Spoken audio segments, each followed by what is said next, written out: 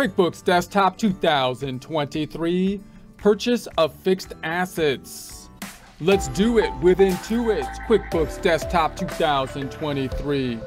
Support accounting instruction by clicking the link below, giving you a free month membership to all of the content on our website, broken out by category, further broken out by course. Each course then organized in a logical, reasonable fashion, making it much more easy to find what you need than can be done on a YouTube page. We also include added resources such as Excel practice problems, PDF files, and more, like QuickBooks backup files when applicable. So once again, click the link below for a free month membership to our website and all the content on it. Here we are in QuickBooks Desktop. Get Great Guitars practice file. We started up in a prior presentation, going through the setup process we do every time, maximizing the home page to the gray area. View drop down, we've got the hide icon bar and open lists checked off. Open windows open on the left hand side. Reports drop down, company and financial, P&L. Just to note, there's nothing yet in the profit and loss, going from 010123 to 123123. Then we're going to go to the reports drop down again, company and financial, this time the balance sheet report. Let's customize it up top, then do the range and changing, 010123 to 123123, January to December 2023, fonts and numbers, changing it on up to 12. We're gonna say okay, yes, and okay. Now, in prior presentations, we imagined we had another accounting system. We took the ending balances of that system, put them in as the beginning balances of our QuickBooks system, planning on entering new data for the year of 2023.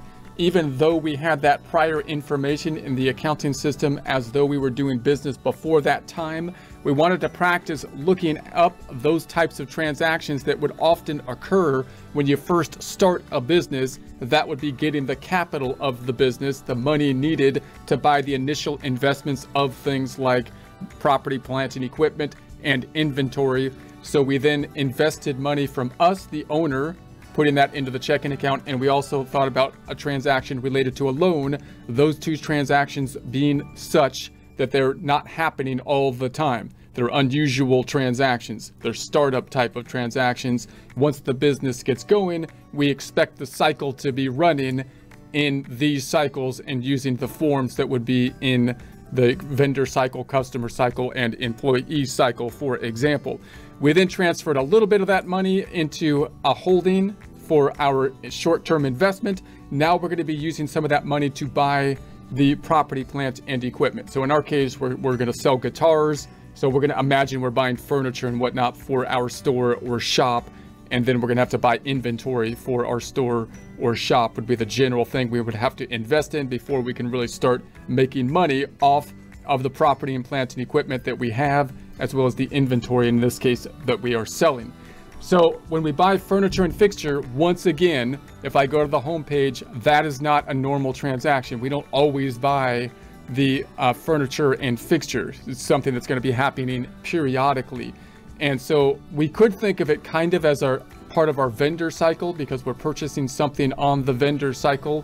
However, notice that when you buy large things like equipment, building, or furniture and fixture, you might be financing part of it, and therefore it might fall into something a little bit different than just going through accounts payable.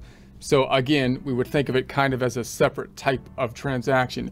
In our case, we're going to imagine we are paying cash for it in this case. Therefore, we could use a check form, the form that would be decreasing the checking account, or we could use the register once again. And like I said, I would always use the register generally, if there's not some other widget to use, like a pay liabilities widget, which is basically a check form, or pay bills form.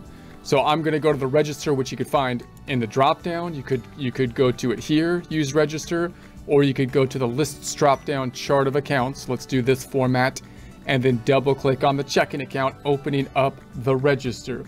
So we're going to say this happens on the 9th, let's say 1/9/23. Now we're gonna have a check number. So when we enter an actual check into the system, it's a physical check that we're going to be writing, and it may not be, because you might say it's an electronic transfer. You'd still enter it into the register. You just wouldn't have a check number in that case. If you are using physical checks, then there's two things you can do, or two ways you can use them. You can actually purchase physical checks. They still need to be physical checks that you're going to put into the printer, printing the information on it, such as the date and the payee, and and all that kind of stuff. But you still need the external checks, and you want to tie out the check numbers that we're putting in place to the physical checks. Or you might be handwriting a check, not planning to print it through QuickBooks, but you still want to make sure you're matching up your check numbers to what is in QuickBooks so that everything ties out and you can reconcile and all that kind of stuff. Okay, so I'm going to say this is going to go to Office Depot, which is a new vendor. So I'm just typing it in because there's no vendor yet. Notice I can add the vendors as I go. So I'm going to hit tab. It's going to say, do you want to add the vendor? This is actually a vendor this time because we're purchasing something instead of before we had the other transactions when we're dealing with banks and whatnot and loans and everything. So I'm going to say, okay, it's a vendor because we're purchasing from somebody. We're going to say it's for 16,000, we're going to say. And then I'm going to put it into the fixed asset account, which in this case is the furniture and equipment. Now, important thing to note here, notice we're paying actual cash. So you might say, if I'm paying cash and I'm on a cash-based system, why don't I just expense it? And the reason is because if you're buying something large for cash, even if you're on a cash-based system, you typically have to deviate to an accrual-based system. And even if you don't want to for that reason, you're going to have to for taxes, because for taxes, they're still going to force you to deviate from a cash-based system when you make large purchases, like a building or like large pieces of equipment and so on and so forth. And the rationale would be, well, it's such a distortion from the norm that when you're going to use what you actually purchased, that we have to go to an accrual system in that case. If you didn't do that, if you just expensed a large purchase and you tried to compare, say, January, your performance in January for an income statement account to a performance in February, January would look a lot worse because you made these really large purchases, but you didn't really perform worse in January because the things that you purchased are going to have a benefit over the next 20 years or something like that, right? So the comparability is what we're kind of looking for with this accrual concept. And because they have such a large impact over many years into the future, then you're forced to go to this accrual method. So we're also going to use the furniture and equipment. Later on, we might break out the furniture and equipment to some other like subcategories. We might talk about that more in a second.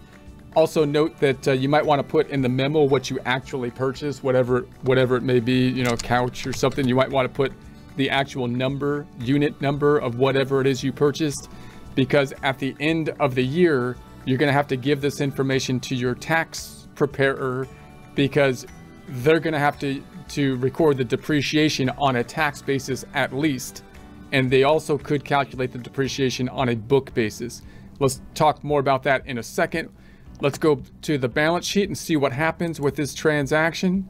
If I go into the checking account, we're going to say there it is. If I double click on it, it takes me to a check form, not back to the register, because the check is the form used to decrease the checking account. The other side goes into expenses tab, selecting the furniture and equipment account.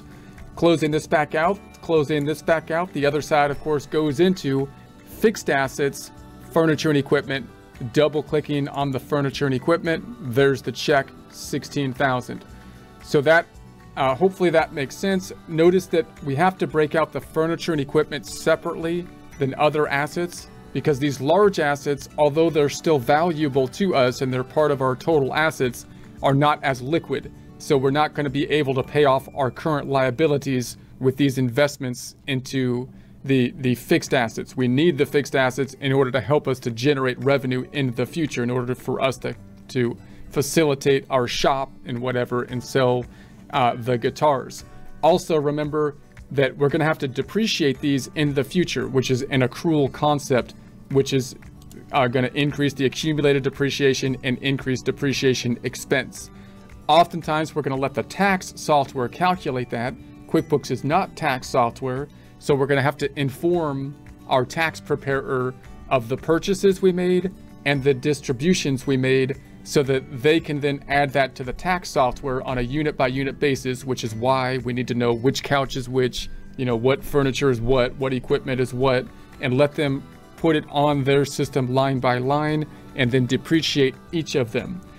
And also just realize that they already have the detail from the prior year. So they already have the $75,000. If I didn't sell that equipment in the prior year, they already have that in the system. They can record the depreciation on it.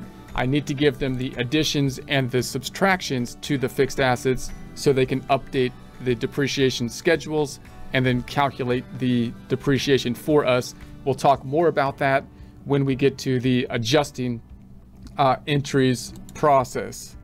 Now also realize that since we have the subledger kind of outside in a tax software, and also note that there could be a difference between tax depreciation and book depreciation. The tax software, most tax software could calculate like a straight line depreciation if you want for books, and then using the makers, whatever, double declining methods for tax or whatever is applicable with a 179 bonus depreciation and all that kind of weird tax stuff. So you could try to have your books on a tax depreciation, although that's not ideal for comparison purposes, but it's easy. So you have one depreciation method, or you could try to have them calculate the book depreciation as well, and then they got to make the adjustments between tax and book on a year-end basis. Also note that when you're looking at your categories, you probably want to be matching out the categories that you have in QuickBooks to those you expect to see in the tax software.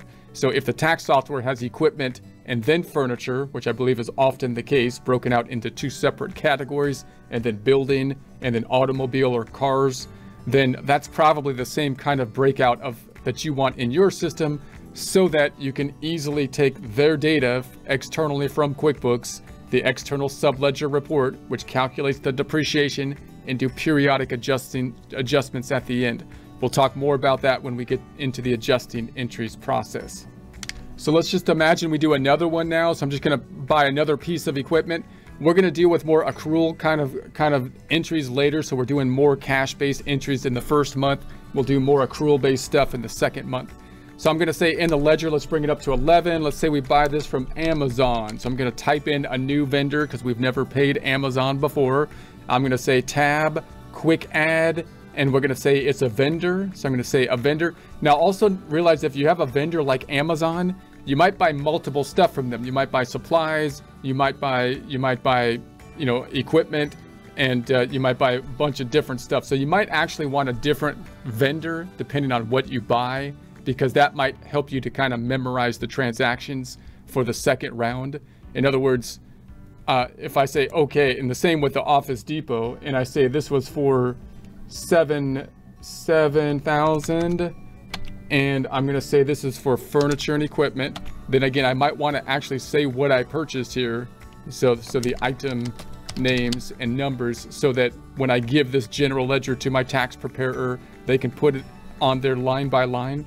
What I mean about, like, if I type in Amazon again, it's going to try to memorize the transaction, and it's going to put it into furniture and equipment. Now, if most of the time I deal with Amazon, I'm buying something like even inventory, or if I'm buying something like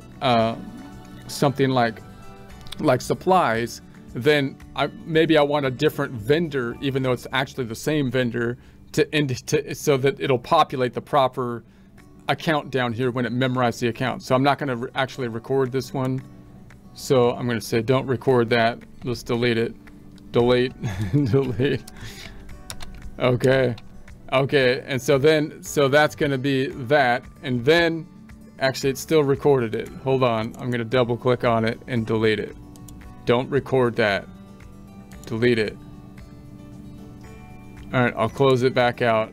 So there we have it. So now if I go back to my balance sheet, in the checking account, double click in the checking account, we've got the Amazon, double clicking on it.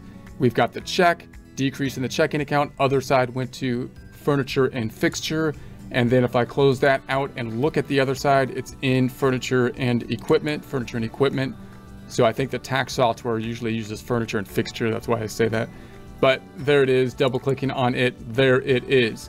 So that looks good. Also note, when you give this detail, like this is the report that you might give to your tax preparer to tell them, hey, this is what I purchased. That's why in the memo, you want to break out what you purchased, because say this 16,000 represented like, you know, multiple different things, like 6 different things. If they put it on the books as one 16,000 like lump sum generic fixture or furniture item, then you're not, the problem is that will be fine when the year that you put it on the books, the tax person's not going to have any problem with it. But if you then dispose of one of those 6 different things, then you're going to have a problem. If you sell one of those 6 different things, the tax software is not, the tax preparer is not going to know which of those things they sold, because they put it on their sub report as one grouped general thing that they can't separate out. So you want to make sure you're working with a good tax preparer that's singularing out and identifying, especially if you have relevant large pieces of fixed equipment, so that when you sell that equipment or dispose of that equipment, they can properly maintain the schedules. It will not be a problem at first. It becomes a problem down the line, however. So just another thing to keep aware of. Now, if we go to the profit and loss, there's no activity on the profit and loss yet. When will the profit and loss be impacted?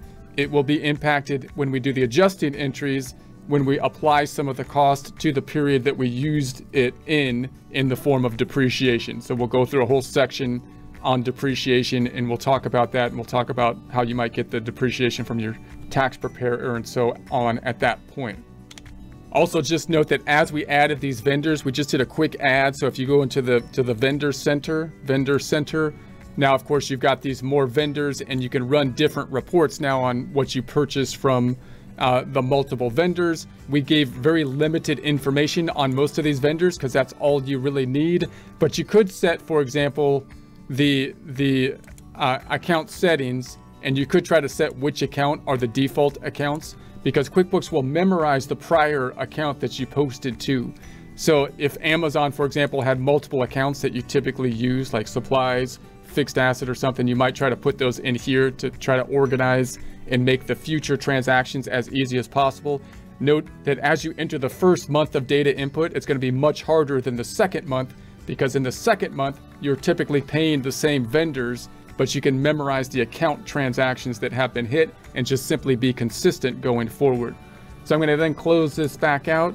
Let's open up our trial balance just to check our numbers. Reports drop down, account taxes, trial balance, going from 010123 to 123123. Let's customize the report up top, fonts and numbers, and bring the fonts on up to 12. Okay, yes, and okay. So you can check your numbers here. If any of your numbers don't tie out, try changing the date range. It's often a date issue, especially when you're not working in real time. And then if it's a date issue and there's a problem, you can drill down on that particular account, find the transaction that's out of whack, drill down on it, and then change the date. And then we could go back into it here, and then you could check your numbers, and we'll move forward from this point.